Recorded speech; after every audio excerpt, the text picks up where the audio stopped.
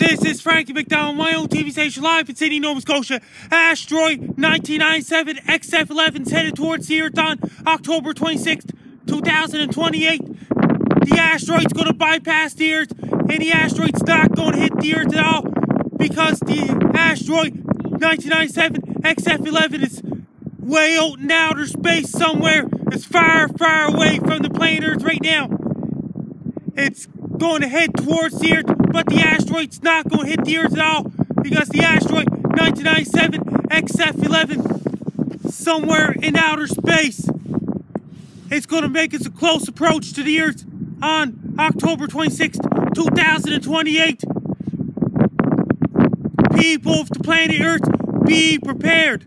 Have your telescopes ready. If it's a clear sky out, make sure to have your telescopes ready to find the asteroid 1997XF11 because the asteroid 1997XF11 is headed towards the Earth on October 26th, 2028. But the asteroid will not hit the Earth at all. Make sure to get out your telescopes to look at the asteroid on October 26, 2028. It is pretty decent asteroid as well. Have your binoculars ready to look at the asteroid 1997XF11 as well for people living in planet Earth.